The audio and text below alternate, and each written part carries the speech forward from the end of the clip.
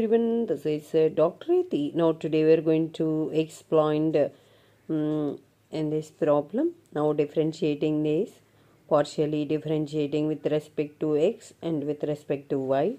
Here given z equals to 3x e power y square plus 4y. Okay, now first of all differentiating here dou z by dou x.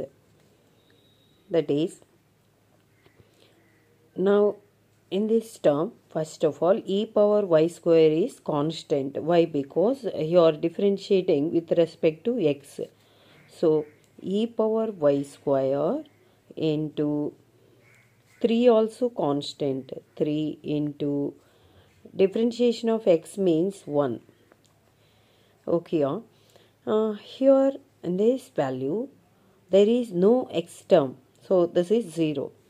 Therefore, dou z by dou x equals to 3 e power y square.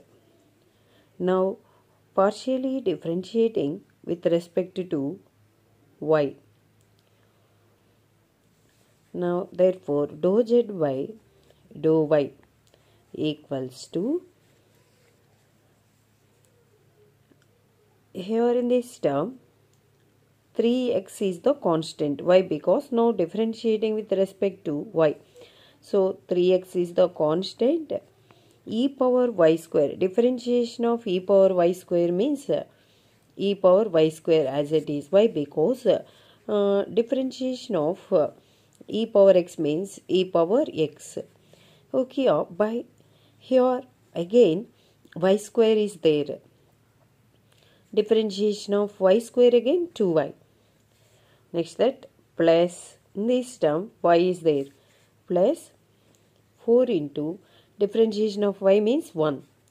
Therefore dou z by dou y means 3 2s are 6 x y e power y square plus 4.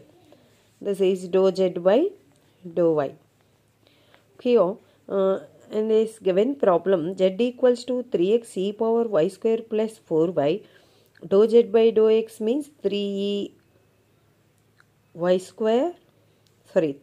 power y square, and dou z by dou y means 3 e power y square, and dou z by dou y means